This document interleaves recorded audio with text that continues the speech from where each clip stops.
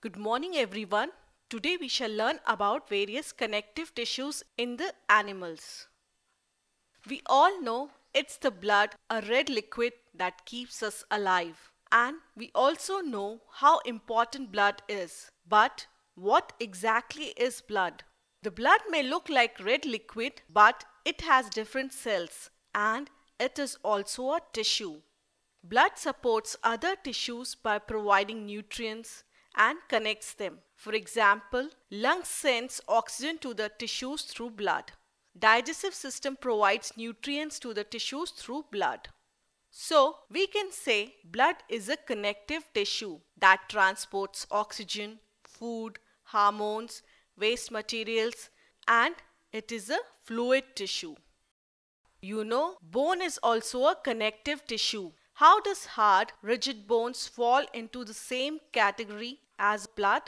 That is, they both are connective tissues. You know, in a connective tissue, cells are loosely spaced and embedded in an intercellular matrix. The matrix may be jelly-like, fluid, dense, or rigid.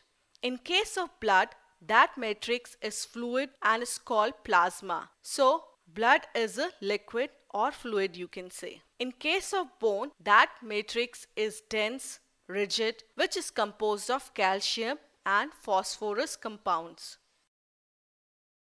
So, the connective tissues connect, support, bind, or separate other tissues or organs.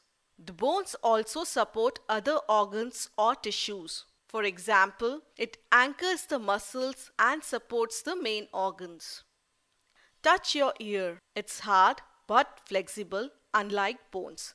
This is cartilage, another kind of connective tissue which has widely spaced cells. Cartilage has solid matrix and is made of protein and sugar. Hence, it is solid but flexible. Cartilage also smoothens bone surface at the joints. Apart from ears, cartilage is also present in nose, trachea, larynx, etc. So, the cartilage supports bone. In nose and ear, the cartilage creates a supportive structure. So, it is a connective tissue. Now, the two bones are connected to each other by an elastic tissue, which also has considerable strength. This connective tissue is called the ligament. Ligaments contain very little matrix. We also know the muscles are connected to the bones with fibrous tendon tissues. So, the tendons are the connective tissues. Tendons have great strength but limited flexibility. There is a tissue called areolar tissue which can be found between the skin and muscles, around the blood vessels and nerves and in the bone marrow. It fills the space inside the organs, supports internal organs and helps in repair of tissues. So, this tissue, that is areolar tissue, is also a type of connective tissue.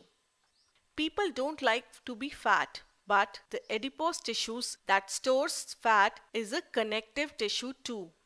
Can you guess how? It is found below the skin and between the internal organs. It supports the organ by providing insulation and cushions from external blows. The cells of the adipose tissues are filled with fat globules. Because of the storage of fats, the adipose tissue acts as an insulator.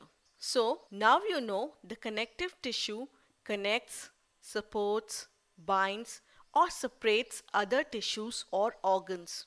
And also that every type of tissue is specialized in certain type of task, right? We also know the different types of connective tissues are blood, bones, cartilage, ligament, tendon, areolar tissues and adipose tissues. That's all for now. Bye-bye.